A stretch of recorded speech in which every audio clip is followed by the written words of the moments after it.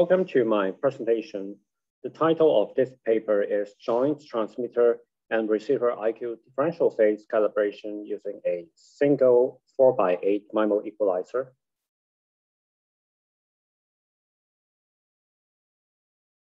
You know that I and Q have different electrical responses. Even we compensate the S21 magnitude, what is remaining is the IQ common phase as well as the IQ differential phase. In this presentation, we are going to propose a method to extract the IQ differential phase at the transmitter and the receiver. As the baud rate is going up, we are facing the limitation of the electrical devices. If we are still very lucky, we may just see small ripples of the on the differential phase across the frequency. And we can just do a linear curve fitting and extract the slope as our skew value. However, practically, we usually have a larger variation across the frequency. And these fluctuation will degrade our estimation result because different frequency range will give you a different linear fitting. Therefore, it is necessary to estimate correctly and compensate the frequency-dependent differential phase response. Usually, for our DSP, we can separate the transmitter and receiver compensation in two MIMOs, two equalizers. The first one, for example, we can use a 2x4 complex MIMO or 4x4 real MIMO to compensate the receiver skew and also extract the receiver skew. While the second stage MIMO, which is a 2x2 real MIMO per polarization, can allow us to compensate the transmitter impairments and also measure the transmitter skew. In 2019, there had been an OFC paper mentioning that we can use a single stage 2x8 complex MIMO to compensate both transmitter and receiver skew at the same time. However, this is only an experimental demonstration, and the principle of this equalizer is still not very well explained, and we don't know how to extract the transmitter and receiver impairments. For the calibration DSP, we can turn all the blind approach to be data assisted, and we can use a frequency offset rotated reference to enhance the calibration quality. A goal of this paper is to design a single stage equalizer to compensate the overall channel and jointly estimate the transmitter and receiver differential phases. Please note that all these DSP designs or these DSP equalizers require us to have more than at least non-zero frequency offset in order to separate the transmitter effects from the receiver effects.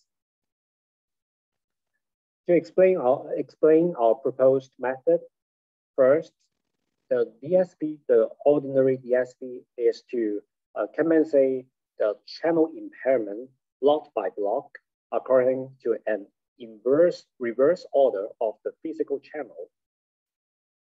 If we use 2x4 complex MIMO or 4x4 real MIMO to estimate the receiver compensation or to do the receiver compensation, we have to shift the CD compensation in front of all the DSP. Also, we need to multiply each ADC branches using a complex spacer in order to avoid IQ mixing. For the entity approach, we shift the frequency offset compensation behind the transmitter compensation. And also, we have to use the complex conjugate of the inputs. In this work, we are going to shift the frequency compensation, frequency offset compensation before the CD compensation. This architecture allows us to derive a channel inverse that allows us to extract the transmitter and receiver information. Besides, the ordering of the frequency offset compensation and CD compensation will be respected. For factory calibration, we're going to set CD, chromatic dispersion, to be 0. For the implementation, first, we transform the ADC outputs to 4 complex inputs of the filter. We multiply a phasor that is for frequency offset compensation to each of the ADC outputs. And also we multiply the imaginary constant J to the quadrature parts. Then we duplicate all these 4 new inputs to another 4 set of inputs, but they are just the conjugate, the complex conjugate of the previous 4 inputs. Now we have 8 inputs and convolute with a filter bank with the dimension 4 by 8. And each coefficient of the filter band consists of 75 FIR taps. We're not going to talk about optimization of the coefficients because the principle of MMSC is well known. Our goal now is to get a combination of these coefficients to estimate transmitter and receiver IQ differential phases. So here shows our method.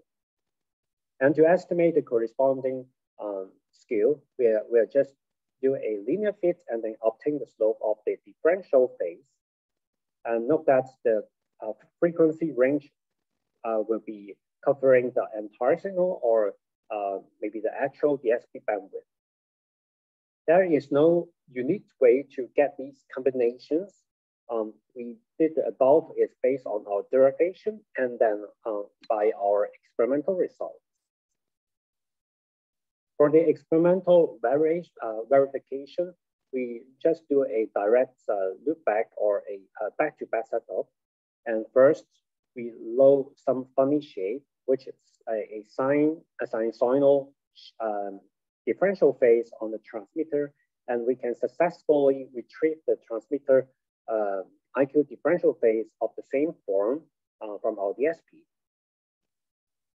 Then we also measure the transmitter skew, and we detune the transmitter skew from 3 picosecond to positive 3 picosecond.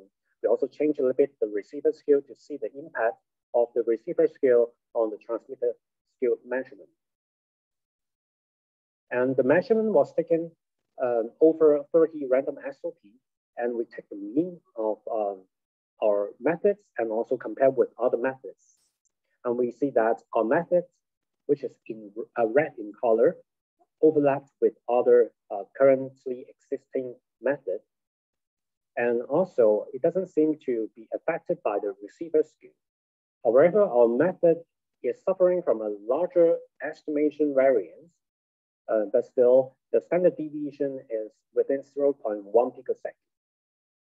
In order to understand why our method suffers from a higher variance, we just pick an extreme case which is -3 picosecond at the transmitter skew.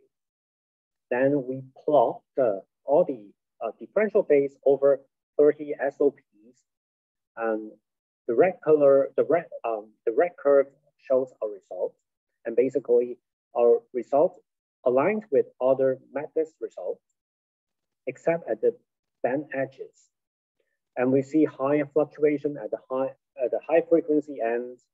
So mathematically, we just plugged all the parameters back to the coefficients, and then we can see that the receiver phase responses interact with the channel parameter, with the polarization parameters. Therefore, that is the reason we see a higher fluctuation at and higher frequencies. For the receiver IQ differential phase extraction, we performed a similar experiment. And first, we just measure over 30 SOPs, the differential phase. We found that our approach show a very stable result over 30 SOPs. while the other existing approach seems to have more problem. And also when the transmitter skill is present, the fluctuation will become more serious. So the reason for that can be they're using ideal references, and therefore the transmitter impairments may affect the receiver measurement. And also, if we want to correct it, we may consider to add transmitter impairments on the reference for the MIMO optimization.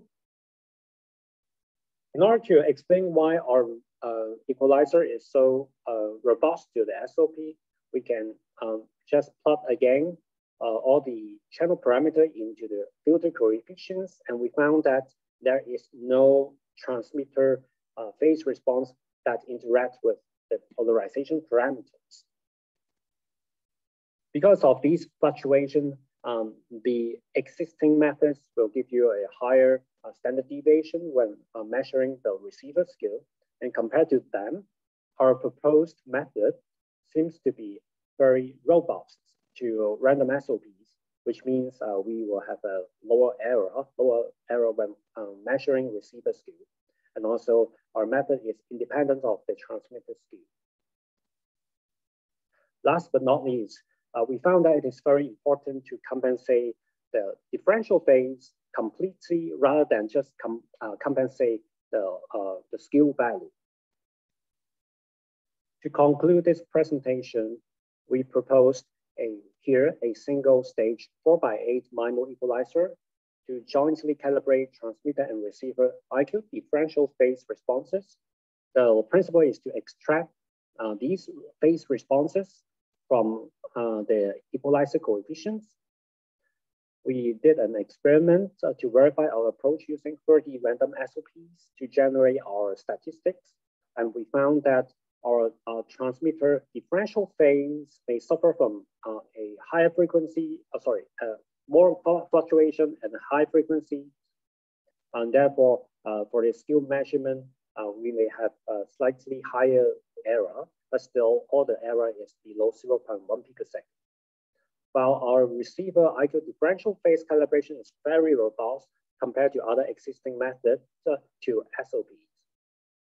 And still, for our receiver and transmitter skill measurement, our accuracy is pretty high, and the error is still below 0.1 picosecond. Finally, we would like to acknowledge the help from the production team in Huawei Technologies, Dongguan, China, from March to June last year. Thank you very much.